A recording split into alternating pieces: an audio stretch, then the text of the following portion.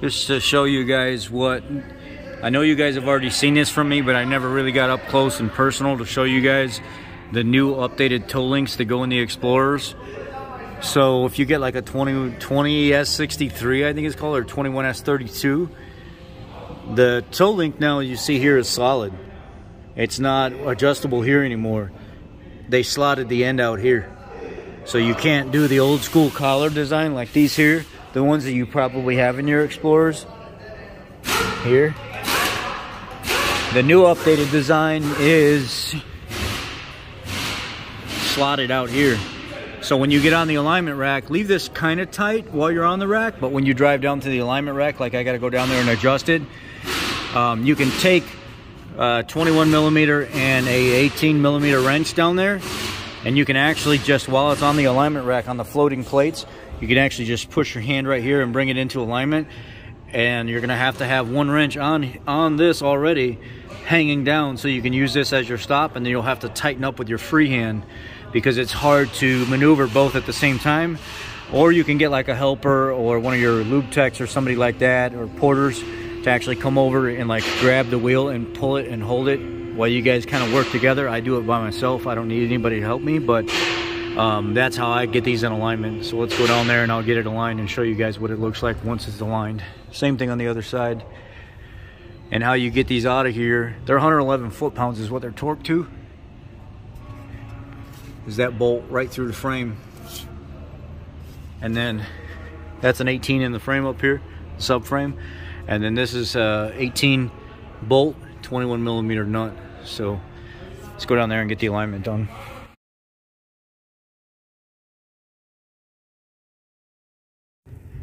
So basically here I'm just showing you what the readings are after I switch out the toe links. You see how far off they were.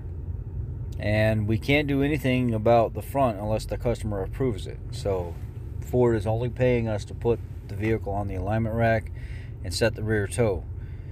So if the front has to be done, that's an extra half the charge of a normal alignment to the customer.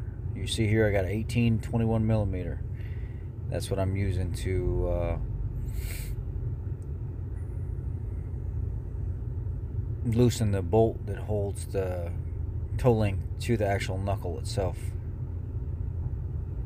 I'm trying to find a good spot where I can keep it so it doesn't fall off. It's hard to do it by yourself.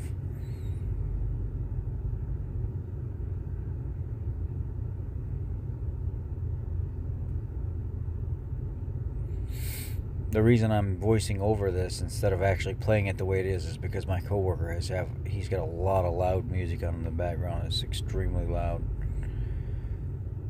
So you can see as I'm loosening, it's loosening some tension up on that bolt, and I'm just using my hand right there, and now I'm getting the numbers to change.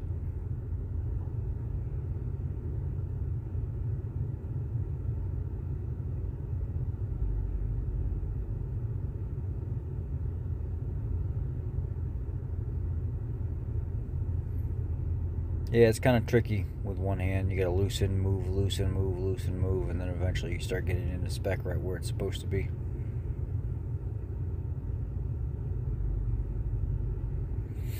So you get the idea. You do the same thing on the other side. So let me fast forward this to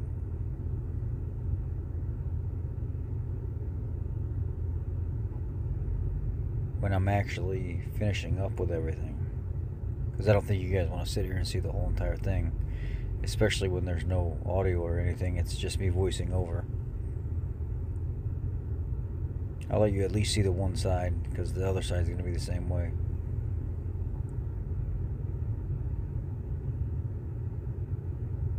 There, it's starting to get closer and closer where it's supposed to be, and then eventually a little bit over, and then I have to readjust.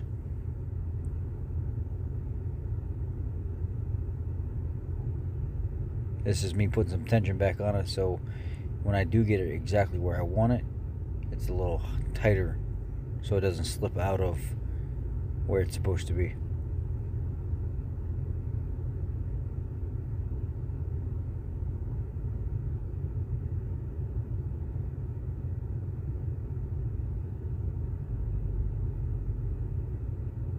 So now I'm gonna tighten up and pull the wrench towards me at the same time to get that number to go back. It should be about 14, 15.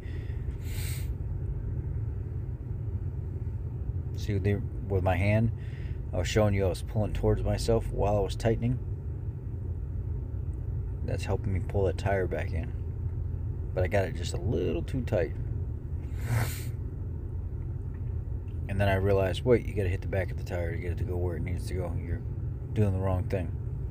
And now I'm just popping the tire with my palm, and then it goes right to where it's supposed to be, right on 14, right in the money spot, or the money shot. Tighten everything up. Do the same thing on the other side.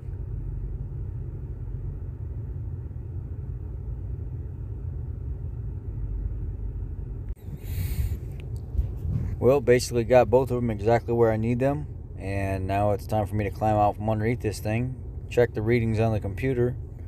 If there's any kind of adjustments that need to be done to the front, remember, that's the responsibility of the customer, not anybody else. So I'll finish doing this last minute snug, and let's move up to the computer.